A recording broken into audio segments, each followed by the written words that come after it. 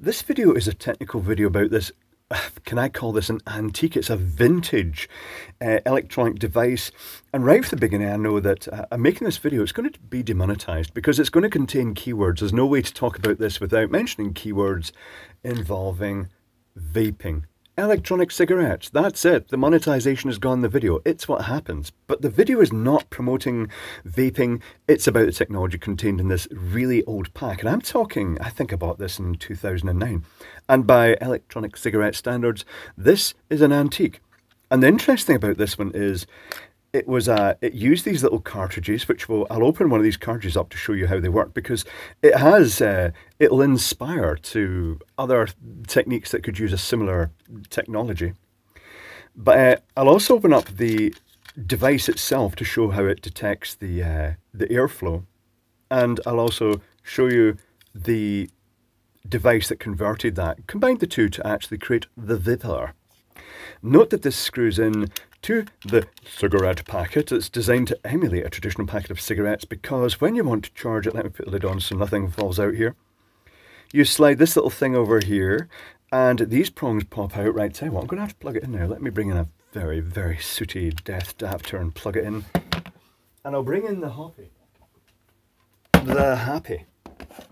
And we'll see how much power this thing takes. I shall wipe the dust off the hoppy and we'll plug it in. A little red light lights, presumably that goes green or goes out, can't really remember. I can unscrew the thing and it'll show. It's drawing pretty much bang on 1 watt. 12 milliamps, power factor of 0.347. It's a little switch mode power supply, I think. I hope. Maybe it's a capacitive dropper. I don't know. We'll find out when we open it. Just out of interest, what happens if I do unscrew this? This will be the equivalent of it floating high. I have to grab the bits that I just tested that with. Is it going to go green? Oh, it is, but it's a very, very dull gallium phosphide green. It's virtually invisible. Oh, that's a bit cheap and tacky. That might be that little trick they do where the green is lit all the time, but it gets swamped by the red.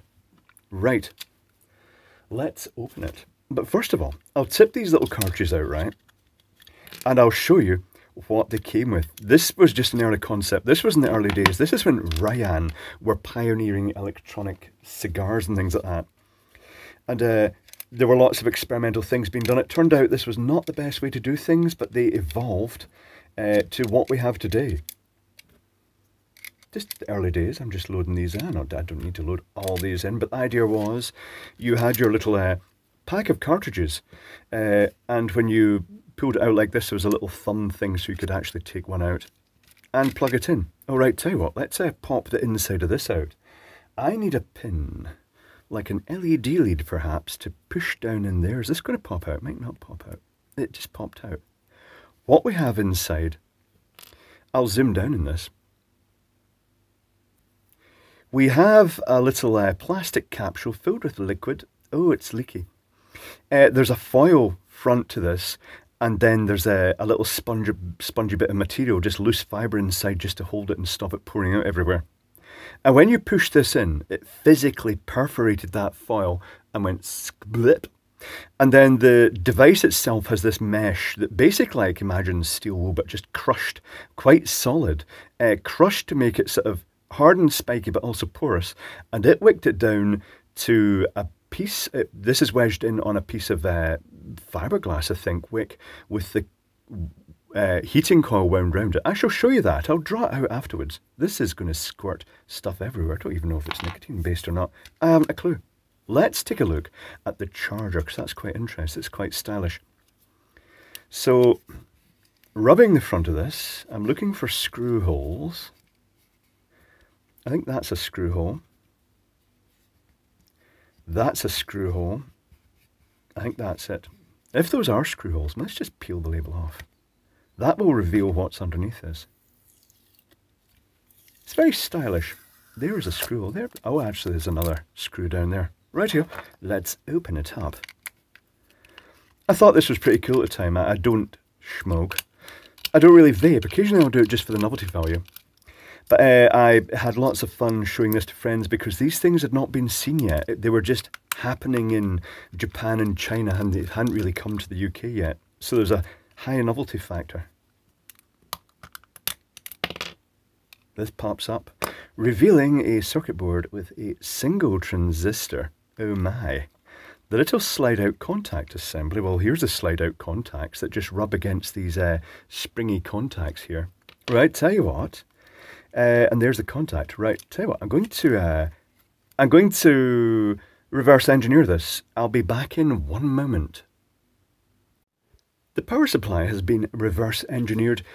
Here is the front of it flipped, so it matches what's in the back, which is all surface mount. The isolation is staggering me, and obviously I don't really 100% trust that little transformer as having proper isolation between the windings, as with many of these things. But you know, they've actually made a decent effort. So it's divided into the sort of main side of the power supply and then the low voltage output side. We've just got a single transistor, and it's using a very simple technique where the voltage in the output is echoed on the input side, the primary side, by a feedback winding that doesn't just drive the transistor, but also pumps a capacitor up to a matching voltage level to the other side, which is then used to regulate this side. I shall show you it as a schematic. We shall, because that's going to be so much easier than trying to explain it on this very cluttered PCB. So I shall zoom down onto this. Here's the incoming supply, the mains, the AC. It goes via a 1 ohm resistor and a single diode to a 4.7 microfarad 400 volt capacitor. 400 volt. That is not the pen I normally use. I think that one's kind of worn down. This one's better.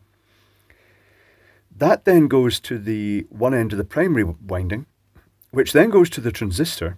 What was the transistor again? Let me just remind myself what this is. It's a 13001. That's very common in these. 13001. And then on the emitter of that transistor, which is a standard NPN transistor, well, a fairly high voltage NPN transistor, is a 100 ohm resistor. I shall explain what that's for in a moment. When the circuit initially powers up, current flows through this 1 mega ohm resistor and this 200 ohm resistor and starts turning this transistor on. When it starts turning on, it induces current, couples current that's flowing through this primary winding into the secondary, but also the feedback winding. The feedback winding, when this is turning on, goes positive at this end with respect to the 0 volt rail, and current flows through this 100 ohm resistor and this capacitor, which rations the amount of current that can flow, to the base of the transistor, turning it on much harder. At a certain point, if the current goes going through this is too high, the voltage across this 100 ohm resistor will rise high enough that the base voltage doesn't really affect it. It basically starts turning the transistor off. And when it turns off, the magnetic field in this collapses. That's the point that power is actually going through this diode and charging up the output capacitor. But it's also the point that this diode here is actually charging this capacitor negatively with respect to the 0 volt rail here. So this is about 350 volts. And this is about plus, and this is about the 0 volt, but referenced to the mains. So it charges this capacitor negatively, so that as the voltage on this side rises, the voltage in this capacitor will rise. And what that means is that when this is trying to turn this transistor on, this Zener diode is such that when that has been charged negatively enough, it's effectively dropping below the 0 volt rail. This will start conducting, it will actually pull the base down, and it will act as a sort of regulation. It's very simple, there's no fail-safe in. If the way these things tend to fail is with a bit of a bang, it's just super simple circuitry. It's about the easiest they could get. It's very cheap and nasty. But then, end result of that is, we've got a 6 volt supply going out. Then other part of the circuitry, that is the part of the circuitry over here, is two things. It's a voltage regulator, a very, very crude voltage regulator. And it controls the two LEDs. They've done that trick again. The green LED, high value resistor, it's not a very bright LED in the first place. It's lit all the time. But when it's charging, the red LED swamps that out. It creates a 4.5 volt reference out to the e-sig. via this 150 ohm resistor going to a Zener diode. The Zener diode feeds the base of that transistor there, and that pretty much means that depending on the voltage here, where the transistor will conduct, it's related to the voltage, roughly a 0.6 volt difference between the base and the output. So you just choose this Zener diode to match the voltage. There is a 30 ohm resistor. Is that a 30 ohm resistor? 3, 0, and a 0 as a multiplier. It is a 30 ohm resistor, which serves to do two things. It limits the current flowing through this into the vaping device, but it also generates a voltage across it depending on how much current is flowing. And when that voltage is greater than 0.6 volts, this transistor is effectively turned off. But, sorry,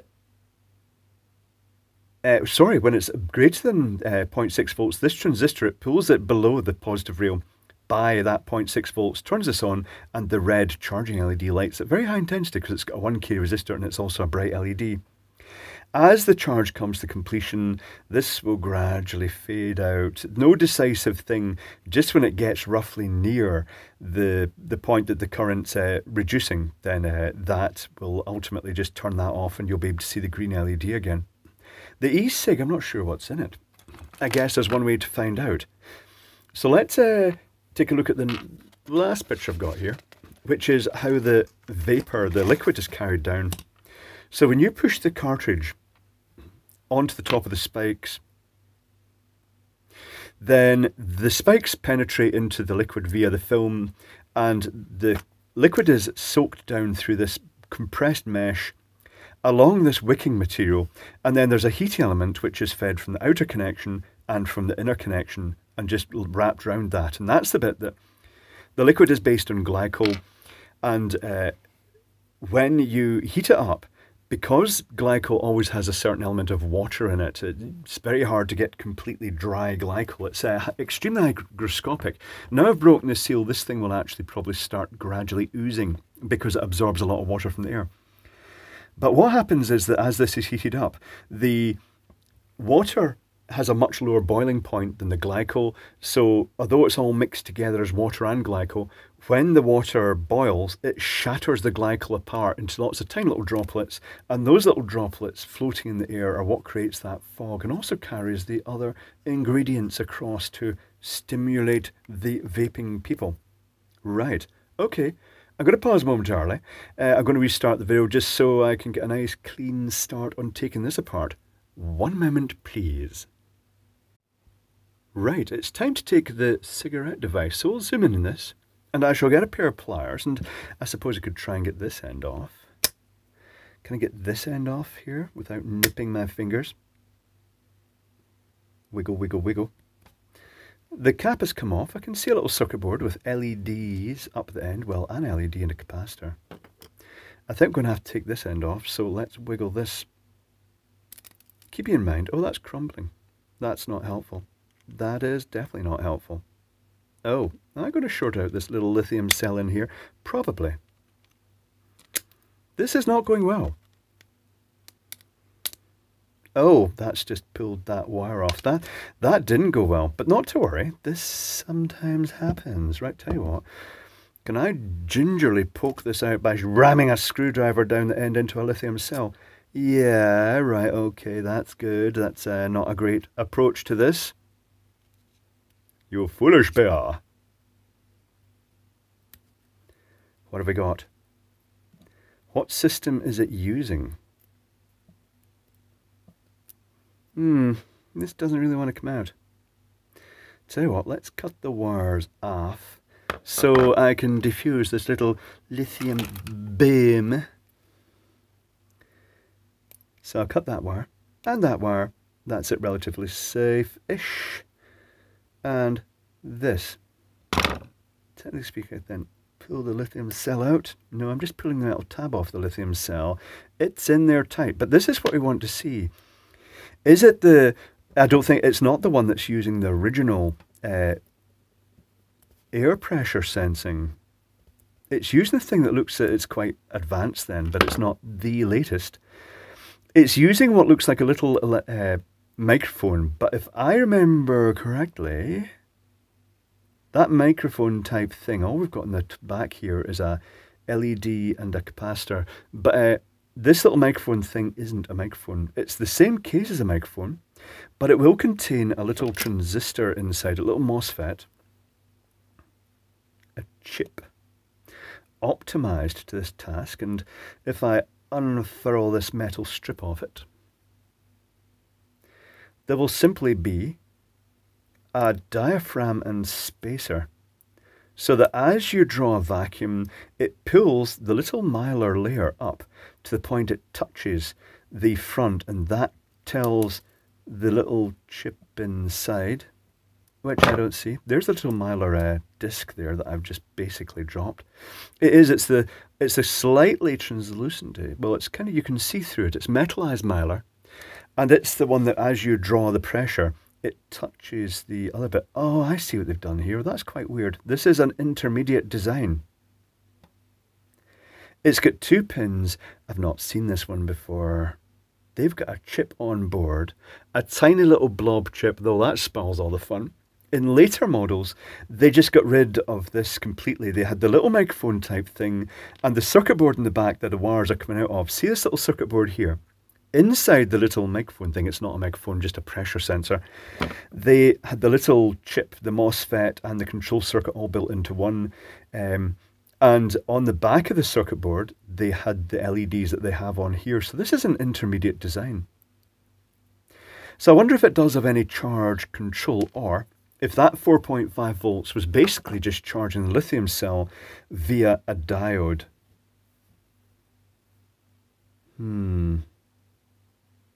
Not knowing which of these connections was which doesn't really help now. Let me think.